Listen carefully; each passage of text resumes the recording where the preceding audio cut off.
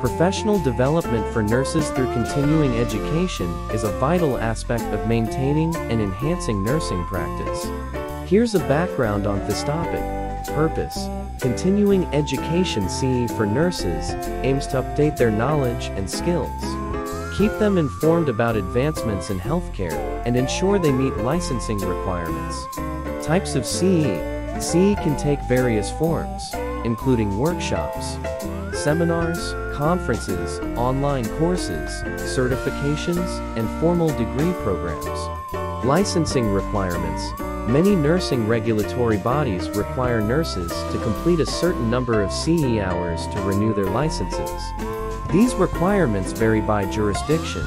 Topics covered: CE programs cover a wide range of topics, including clinical skills, patient care techniques, new technologies, legal and ethical issues, leadership and management skills, and cultural competency. Benefits: CE helps nurses stay current with best practices, improves patient outcomes, enhances job satisfaction, opens up career advancement opportunities, and fosters lifelong learning. Providers: CE can be provided by universities, healthcare organizations, professional associations, online platforms, and specialized CE providers.